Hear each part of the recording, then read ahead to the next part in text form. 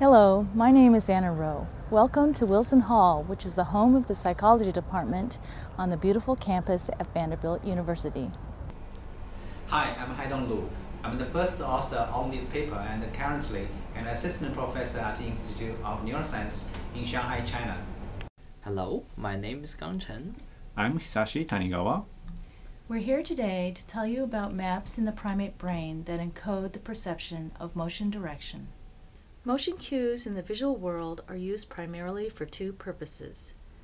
The first is to detect the direction of things moving in the world, due either to object motion or to self-motion. The second is for the definition of objects, such as the process of figure-ground segregation. An example of this is a bird, which is literally invisible without motion, but becomes quite clear with motion.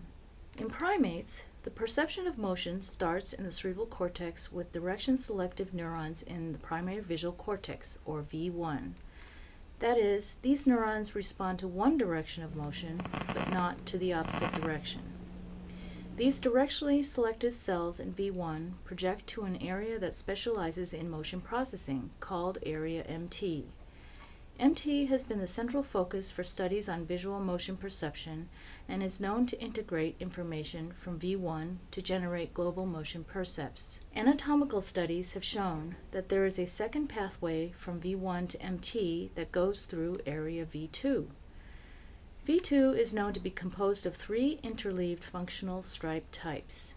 Seen here in a tissue stain for an enzyme called cytochrome oxidase, you can see a thin stripe, a pale stripe, and a thick stripe. The projections to MT from V2 arise from the thick stripes of V2.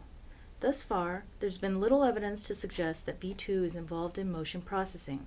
However, given that V2 provides inputs to MT, we decided to take a closer look. To examine this question, we used intrinsic signal optical imaging methods to map motion-responsive locations in visual cortex. We view the cortex through implanted windows over visual cortex. This imaging method detects local darkening of the cortex due to deoxygenation changes related to increases in neural activity. We conducted optical imaging in monkeys viewing stimuli that consisted of either directional moving gratings or moving random dot fields. To the naked eye, the view through the chamber reveals the cortical surface marked by a network of cortical vessels. With optical imaging, we see distinct functional structures in V1 and V2. The ocular dominance pattern, which is clearly seen in V1, clearly marks the V1-V2 border. This is an activation pattern that results when the monkey views vertical versus horizontal gratings. This is an orientation map showing the orientation domains within V1, as well as the orientation domains that fall within the pale and thick stripes of V2.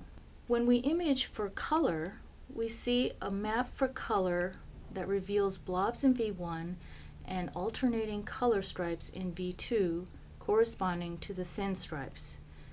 These thick, pale, and thin stripes are interleaved within V2. When we map for motion direction, for example, with rightward and leftward moving random dots, we see no activation structure in V1, which appears as an even gray, but a strong signature in V2. We notice that in V2, these activations fell in the thick stripes. If we compare the activation maps for orientation, for color, and for motion, we see that the motion activation zones fall within the thick stripes. In fact, if we zoom in on a single thick stripe, we see that different locations within the thick stripe code for different directions of motion.